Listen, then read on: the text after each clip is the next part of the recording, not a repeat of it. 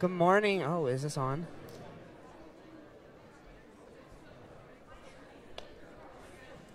Good morning, everyone. I hope we're having a wonderful Wednesday morning. Would everyone please stand with us as we worship together?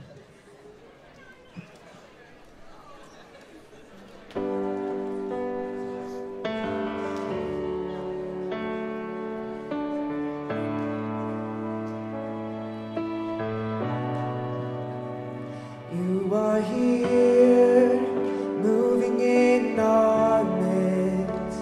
I worship you, I worship you. You are here, working in this place. I worship you, I worship you.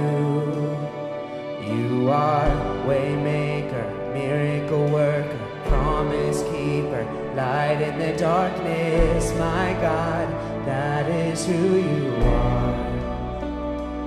You are waymaker, miracle worker, promise keeper, light in the darkness, my God, that is who you are. You are here, touching every heart. I worship you, I worship you. You are here, healing every heart. I worship you, I worship you. You are here, turning lives around. I worship you, I worship you. You are here, mending every heart. I worship you. Yeah, I worship you, Lord. You are waymaker, miracle worker, promise keeper, light in the darkness, my God, that is who you are. You are waymaker, miracle worker, promise keeper, light in the darkness, my God, that is who you are. That is who you are. That is who you are. That is who you are. That is who you are.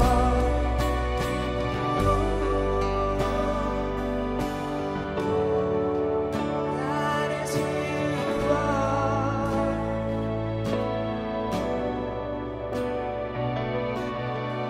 Even when I don't see it, you're working. Even when I don't feel it, you're working. You never stop working. You never stop working. Even when I don't see it, you're working. Even when I don't feel it, you're working. You never stop working. You never stop working. Even when I don't see it, you're working. Even when I don't feel it, you're working. You never stop working. You never stop working. Even when I don't see it, you're working. Even when I don't feel it, you're working. You never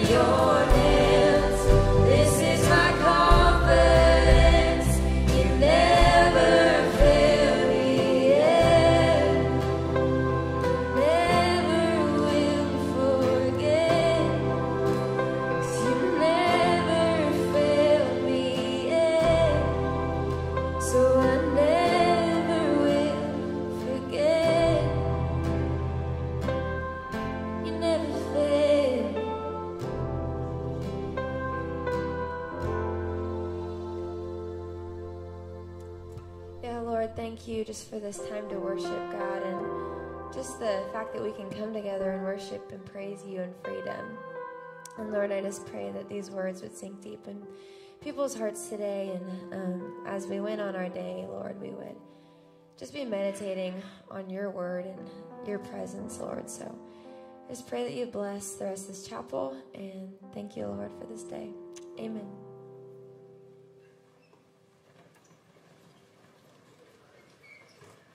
Thank you all. Let's do this. Hope you guys are having a great day. I'm excited for today. Our speaker today comes all the way from Kansas City. She was a youth pastor for several years, I think 7 years here in town. She's a student at Fuller Theological Seminary. And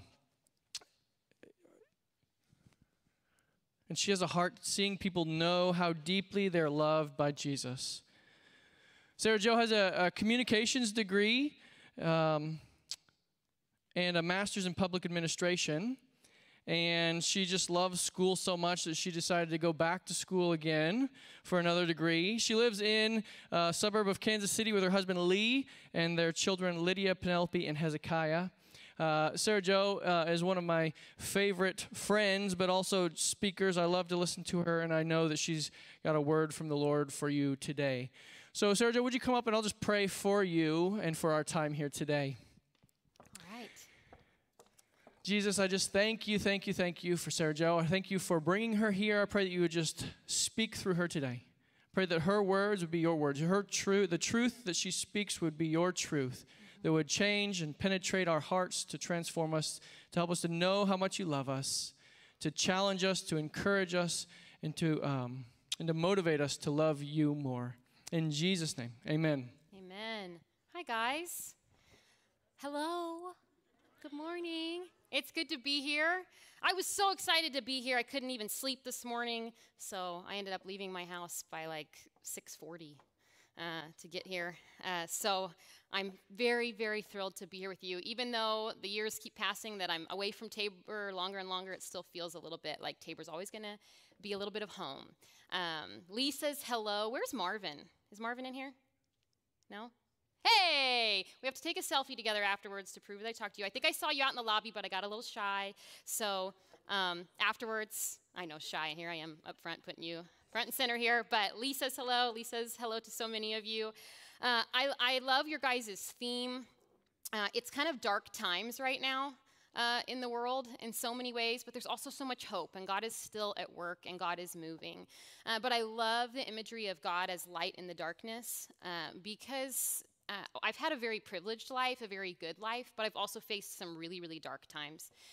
And there have been seasons where I cringe when people talk about the faithfulness of God because I just didn't feel like God had been faithful to me, or times when things were dark. But I look back and I realize that so much of those dark journeys, even when I can't see the light, I just trust that it's there, and I'm like groping around in the dark like the way you do for a light switch. And God is just meeting us there over and over again, even when we're in that place where I don't want to hear about his faithfulness. He's so faithful that he's faithful to us even when we are unfaithful. Praise God.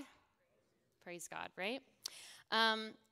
I want to look at two passages with you today. I don't normally do that. I really, really like to sink in and dissect one passage. I love that, but we can't be here all day. And I just really feel like that God has a word for us today, for me too, in light of just the things going on in the world, but also just the reality of being human. And the first passage is in 1 Corinthians 1, and the second is in Matthew 5. Isn't God good? I actually didn't know what your theme was. Look at that. Okay, Lord, you're good. So as we look at that, I want us to consider, we read Scripture, we study Scripture, and we try to make these parallels into our lives today. What does Scripture actually teach me about who God is, the character of God, and how I actually follow Jesus today?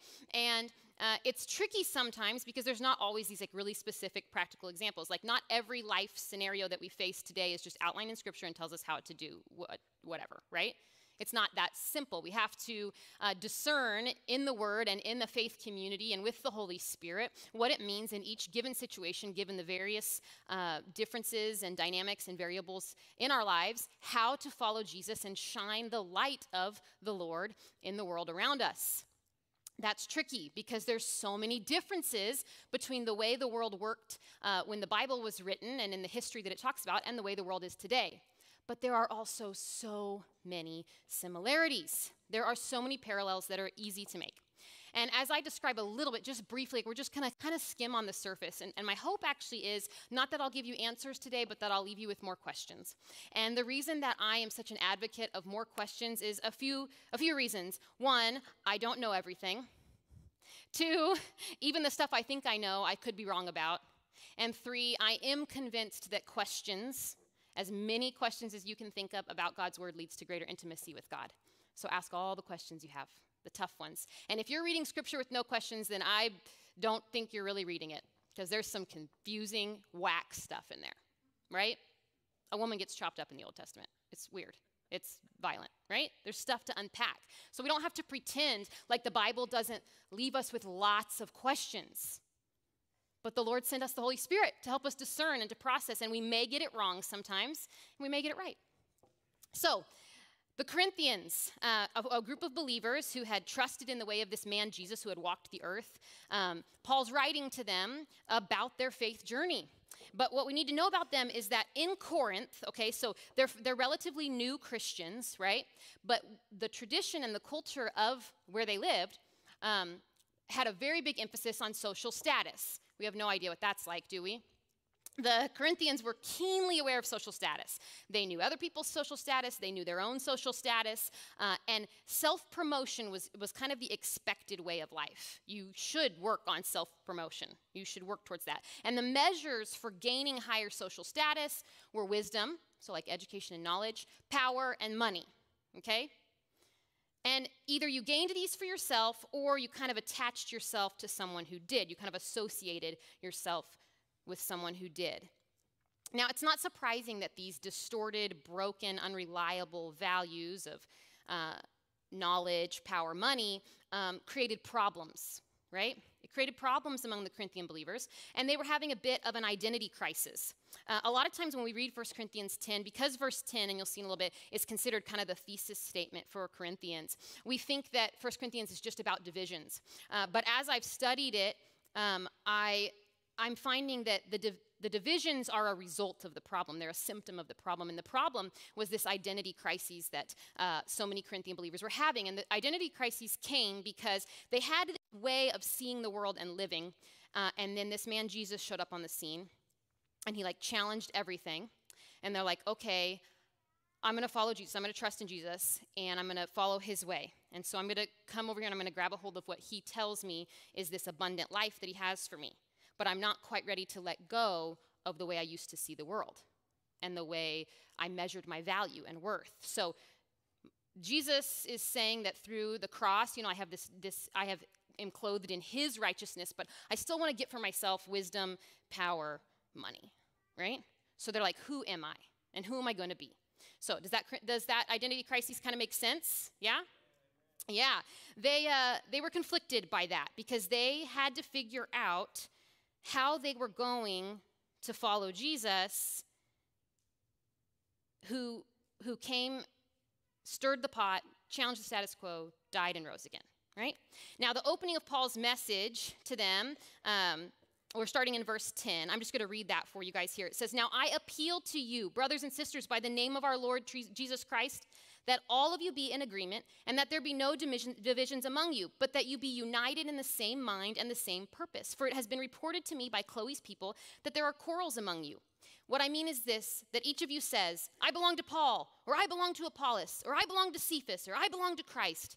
Has Christ been divided? Was Paul crucified for you, or were you baptized in the name of Paul?" See, Corinthian believers were measuring their value and rightness, their place, according to which earthly leader that they belonged to. They were sort of pledging their allegiance to these various leaders, sort of in the hopes that the better qualities of those leaders, the pride and what those leaders knew, their wisdom, their knowledge, right, their power, would sort of be bestowed on them by association. One way I kind of think about it is like, when you're a big fan of a team and your team wins something really big, like the World Series or the Super Bowl or whatever, you don't say, oh yeah, they won. You say, we won, right? So it's a little bit like that. Now, this was extremely divisive because it wasn't like, okay, yeah, I belong to Paul and you belong to Apollos. Cool, cool, we can be friends. No, it was competitive. Who was right? And it's a little confusing because they throw in this, I belong to Christ, right? You're like, well, aren't those the right ones, right? Sunday school answer, aren't they? And if you can spend a lot of time unpacking that, but it's possible that that was more of this like prideful thing, like we're the right ones because we actually belong to Jesus, right? But the attitude of their hearts weren't in line with Jesus. It reminds me of so many events in church history and modern day when people wave the banner of the name of Jesus over really violent acts or persecution, right? We can look across church history. They were waving the banner of Jesus Christ or the banner of the Lord, and it was not at all honoring to the Lord, right? Okay, so it's possible to say that, but not actually be living in and belonging to Christ, okay? Now, Paul's cure for this identity crisis is rooted in the confusing and mind-boggling symbol of the cross. Verse 18, for the message about the cross is foolishness to those who are perishing, but to us who are being saved, it is the power of God. For it is written, I will destroy the wisdom of the wise, and the discernment of the discerning I will thwart. Where is the one who is wise? Where is the scribe? Where is the debater of this age? Has not God made foolish the wisdom of the world? For since in the wisdom of God, the world did not know God through wisdom, God decided through the foolishness of our proclamation to save those who believe. That's a mouthful, huh? For Jews demand signs and Greeks desire wisdom, but we proclaim Christ crucified, a stumbling block to Jews and foolishness to Gentiles. But to those who are called, both Jews and Greeks, Christ, the power of God and the wisdom of God. For God's foolishness is wiser than human wisdom, and God's weakness is stronger than human strength. Why does Paul bring up the cross? And your go-to my answer might be, because the cross is how we're saved from our sins. But that's not the only reason he brings it up. In fact, that isn't really the reason he brings it up. The reason he brings up the cross is because the cross was such a controversial way for Jesus to bring redemption to the world. It was countercultural. It was more than countercultural. It is offensive, violent, and confusing. That's what the cross symbolizes in Corinthian culture. And yet from this culturally violent symbol, Paul launches his appeal to them. Remember the cross. Because the cross tells us something about the mind of Christ. And you heard it read earlier that he appeals to them to like be in agreement. And that scripture has been misused so many times to manipulate people into this just terrible group think. Like we all just need to think the same, be the same, have the same opinions. That's what it looks like to follow Jesus. Guess what? That's not true because once again, sometimes we get it wrong. The diversity of the body of Christ is what makes it so beautiful. It's what makes it so full and whole and abundant. So we're going to have different ways of viewing the world. We're going to have different opinions and we're going to have different backgrounds. Thank God for that. We are not always going to see things exactly the same way. Yet, Paul says, be like-minded, be united in the mind of Christ. And later in 1 Corinthians, he'll say that believers actually have the mind of Christ. We actually receive the mind of Christ as we grow in intimacy with the Lord and as children of God. So, he brings up the cross because it doesn't make any sense that Jesus would conquer death by surrendering to it, right? Because a conquering king that comes will do what? Conquer, right? That's what they expected. That's what people expected from kings. They expected kings to be dominant and powerful and have tons of wealth and tons of wisdom and just lord over everybody. And that's not what Jesus did when God incarnate came into the flesh. And it's not what he did in how he was born or how he was raised or where he came from, how he lived or how he died. Jesus did things completely differently than what people expected in culture. So his death and resurrection are the pulse of Paul's message because it embodies this radical countercultural reality of who Jesus was and what the mind of Christ was. And so his vision for what Christian life in faith community should look like is rooted in and shaped by this bizarre symbol of the cross. It's normalized to us, right? The cross, Jesus, yay, we wear it on necklaces and stuff, but that is not what it would have been like for them. It was like if Jesus had died by lethal injection today, or an electric chair, or some kind of violent death sentence, right? Like we have to try to appropriate to a certain degree and make sense of it, of what it would look like in our culture today, so that we can understand the significance of it thousands of years ago. It was a very controversial symbol. And Paul wants believers to remember the mind of Christ. Jesus is the one who suffered and died a criminal's death, even though he was innocent. So it's not surprising that the gospel message fell on many ears as total foolishness, because that sounds crazy. Jesus didn't fight for himself. He didn't demand his innocence. He didn't even put up a physical fight. He surrendered to it by choice, because he had all the power he needed to fight against it, and he still chose. He still chose that path. So in a culture obsessed with social status, it's a miracle. It is a miracle that any of them were willing to associate themselves with someone who had been crucified. You just would not do that. So then Paul goes on and implores them. Beginning in verse 27, he says, God chose what is foolish in the world to shame the wise. God chose what is weak in the world to shame the strong. There's two of the things that they've measured their value on. And God chose what is low and despised in the world, things that are not, to reduce to nothing things that are, so that no one might boast in the presence of God. He is the source of your life in Christ Jesus, who became for us wisdom from God and righteousness and sanctification and redemption, in order that, as it is written, and he's quoting Jeremiah 9 here, let the one who boasts boast in the Lord. The CEB translates verse 28 like this: God chose what the world considers low class and low life, what is considered to be nothing, to reduce what is considered to be something to nothing. It's a whole different world order when Jesus is on the throne. It is a completely different world order. And the Corinthians have to decide then, who is their king? Is it Jesus? Because the ways of Jesus, as Paul identifies with the cross, are foolishness to the world. So let me ask you this. When was the last time that your Christian beliefs or your embodiment of following Jesus got you called a fool? And when was the last time that those things that you believe about Jesus, the things that you follow Jesus, that don't have to do with drinking or sex, got you called a fool? Because there's these 3 headliners for Christians that were like, I'm persecuted because I'm pro-life, and because I don't think you should have sex before your marriage, and because you shouldn't drink. Oh, woe is me. I'm sorry. I'm not criticizing anyone, but these are these are our things. We're that's what I'm going to be persecuted for. And we just disregard all of these other teachings that stirred up so much of a ruckus that Jesus did and spoke. And this is where I want to transition just a little bit from Paul's letter to the church in Corinth. The reality is that we're not that different than the believers in Corinth. Right? It's not difficult for us to come up with examples of labels or leaders that we've attached ourselves to, right? The examples are so controversial, I don't even want to name them, because I know the kind of emotion that they stir up, right? I could get half of the room polarized from me, or disregard anything that I have to say by announcing who I voted for or whether or not I'm vaccinated, right? And it's not just the world, it is just spicy hot among believers too, isn't it? Right? So, we are not that different than them. We're not. And in fact, these things, these leaders, these groups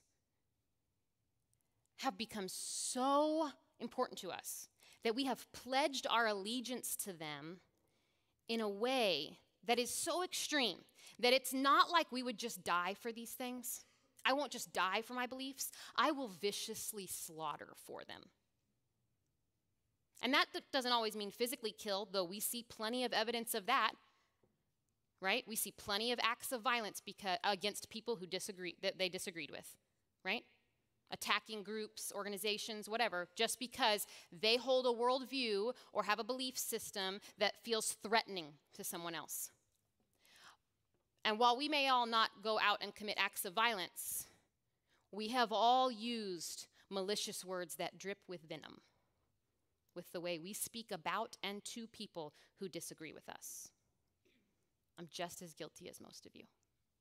Most of you, because not all of you, because I'm sure some of you are worse than me. Just kidding. Right? We do it. I mean, just go skim the comment section of anything on social media, right?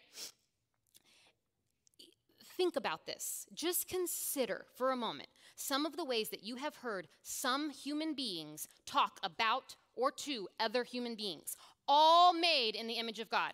Think about the way you have heard some Christians talk about other people, human beings made in the image of God. Think about that. Is it shining the light? Because I don't think so. And I'm pretty sure I'm right about that one. Right? It doesn't reflect anything of Jesus. We are not that different from the Corinthians. We are also trying to decide who our king is. And there are some other people in the running besides Jesus. There are some other ideologies in there besides the way of Jesus. We like to pretend that they're not, but they're there. Right? And we try to blanket them under the umbrella of Jesus, like, well, I'm committed to this because it's underneath the way of Jesus. Right? I'm choosing this earthly king because this earthly king best represents my heavenly king. Right? And that's not what we're called to. We're called to have one king. I'm not saying you shouldn't participate in politics. I'm not saying you shouldn't seek justice. Scripture specifically tells us to seek justice. Somehow we can seek justice without using our words to tear down. We are called to seek justice and called to speak wholesome talk out of our mouths and to have our hearts filled with love for one another. So somehow that has to be possible. So what is Paul calling us to? What is Paul calling people, believers to today as he was the Corinthians? And it's not just that we all have the same opinion. What are we supposed to do with the wisdom of God, right? Which is foolishness in the world. What are we supposed to do with that? And like I said, the example of God's wisdom is manifest boldly in the cross because the cross was so controversial and so confusing a way for a king to come and die. And we love to reference the cross. The cross changed everything. Yes, it did. Amen. Praise God. I'm so grateful for that. I'm not saying that there's not something to say about the cross. There is. There's just also something to say about everything else that Jesus did and everything else that Jesus said. It all culminates up into this moment of the cross, but it wasn't like all of a sudden out of nowhere Jesus does this incredible act of selfless love. His life's journey revealed that and exemplified that in so many ways. Jesus lived among people in a specific time and place in history as God incarnate, and he modeled the character of God in the flesh amidst relationships, politics, religious groups, socioeconomic, racial, and gender tensions. Jesus lived amidst that. And while we love to talk about Jesus' incredible act of love demonstrated on the cross and boldly proclaim our belief in that, even if the world calls us crazy, we are less inclined to retweet Jesus' most controversial and offensive teachings and actions. And there are so many examples. There are so many examples in Scripture. Jesus was saying and doing so many controversial things that people, religious leaders, literally devised a plan to have him murdered. That's what happened. Jesus did not come to the religious leaders to negotiate a deal. He's like, hey guys, I'm here to die for the sins of the world. So if you could stir up this little thing, murder me, I'll do my thing because that's the plan. And then don't worry, I'll forgive you later. You can repent. In fact, I'll even forgive you when I'm up on the cross. It's going to be great, okay? So just do that. That is not what Jesus did. He did not come down and negotiate a deal with the religious leaders. The religious leaders were not just taking one for the team. They're like, well, somebody's got to kill him if the world's going to be saved. It should be us. We're the religious leaders. No, Jesus was so offensive to the religious leaders that they saw him as a heretic. They saw Jesus as the problem. They were so convinced that they were right, they killed him. Have you not seen this? Have you not seen religious groups and believers be so convinced that they're right about something? Oh, I don't know, maybe slavery, and be wrong about it? Right? Christians have got it wrong for centuries. It's the religious leaders who killed Jesus. And it's because Jesus lived in a way that offended them, that was countercultural, that upset the status quo. He touched the leprous. He healed on the Sabbath. He allowed women to sit at his feet and learn. He called the inadequate to be his disciples. He singled out the marginalized and the oppressed. He made crazy commands about giving all your possessions to the poor, being born again, extending forgiveness again and again and again. He even said that the weak, the poor, the mourning, the meek, the merciful, the peacemakers, those were the ones that were blessed. Oh, and Jesus just could not stop exclaiming over and over and over that despite those deep-rooted Jewish Israelite beliefs, traditions, and experiences of the past, Gentiles' lives actually did matter to Jesus, and they would become children of God.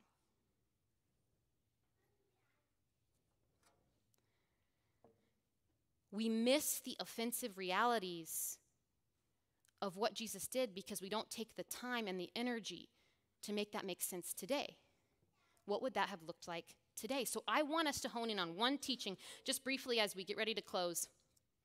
One teaching in particular of Jesus to invite us into deeper thought and consideration about whether or not we would actually follow Jesus today. I know we all want to trust in Jesus because who doesn't want heaven, right? I mean, sure. Who doesn't want peace that surpasses understanding? But do we want to follow Jesus? They're different verbs. What would we have thought of Jesus today?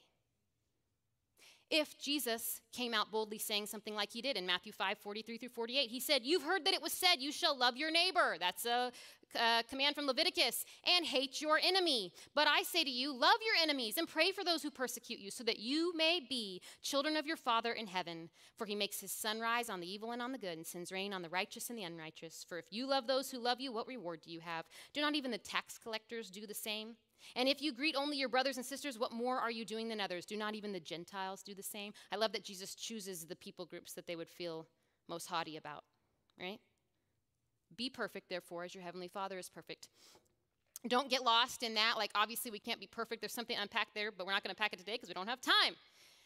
Okay? Because we're not talking about that. What does the world today think of the kind of ideology that Jesus is spitting right there? Love your enemy? What a load of crap. What are we, hippies? Peace, peace, peace. Or that's bullcrap because, I'm sorry, I shouldn't talk like that. I'm sorry. That is terrible because what about justice? We should seek justice. And if we just love our enemies, they'll just run all over us. Right? If I just love my enemy, they get all the power. Right? Doesn't it feel that way? If someone's persecuting you and Jesus is like, "Hey, love your enemy," you're like, "Excuse me? So who's going to set them right?" I don't know how it works because the kingdom of God is mysterious and strange, and we have to figure out what that looks like in each specific situation. But somehow, like MLK said, only love can drive out hate. Hate cannot drive out hate. Only love can do that. So somehow, the foolishness of God, and don't act like it doesn't sound a little foolish, because it does, because we're human and we are indoctrinated into these ways of thinking in the world that says, like, we should do what's logical and makes sense and will help us survive and get what we want. And we should defend against anybody that has other things going on, right? Matthew 5:17, Jesus reminded them, "I came to fulfill the law and the prophets, not to abolish them." He came to fulfill them, not to abolish them. And he actually makes them more expansive. Now, nowhere in Scripture does it say hate. Nowhere in the Old Testament does it command people to hate their enemy. There's some pretty intense stuff about foes in the Old Testament. Again, seek it, unpack it. We could never unpack that today. But I think you should look into it. It's confusing. So the point is, never in the Old Testament are people commanded to hate their enemy. Jesus makes that comment because he's highlighting the way people are interpreting, right? Love my neighbor, sure, okay. Then I can hate my enemy because my enemy is my enemy. And that's just obvious, right? Why would you have affectionate feelings for your enemy, or why would you care for your enemy? Why would you care what happens to them?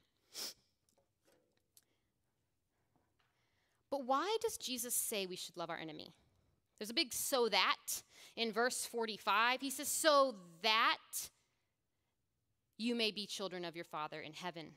Now, that doesn't mean that loving our enemies is the means by which we are received as children of God. We know that's not true. The only way to become children of God is through the Savior, Jesus Christ. But perhaps, and if you look into this Greek verb a little bit, you'll find that it's possible to interpret it in a way that's more about becoming, growing into our identification as children of God, becoming more like Jesus. And if we are saturated in the love of God,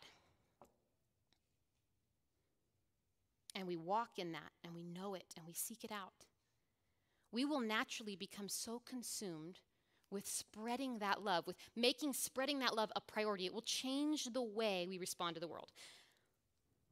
Because, also in Matthew, Jesus says, like, you've heard, do not kill, right?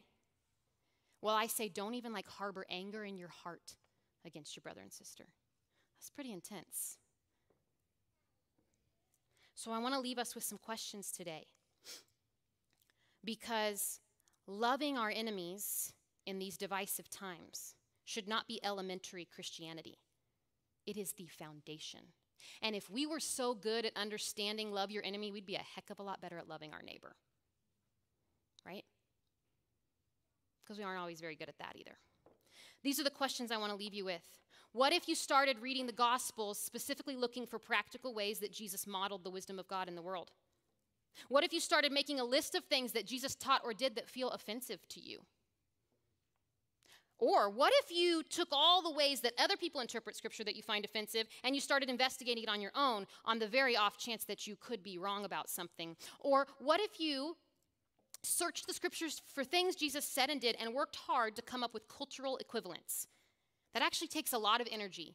It takes investigating and effort to discern what would that cultural equivalent be today.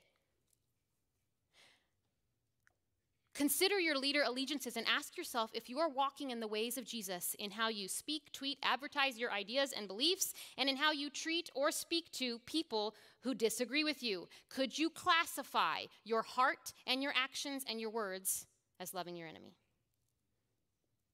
And if Jesus shared his teachings, ideas, and lifestyle on a daily basis today in 280 characters or less, how many times would you actually like his tweets? Or would you find his content so offensive that you'd just unfollow him? If God's wisdom is foolishness in the world, we need to rethink what we call foolish. This matters, right? It matters that the labels we use to identify ourselves and the leaders we pledge our support to have become the things that divide us most. What if there's another way? I bless you in the name of Jesus. You are dismissed.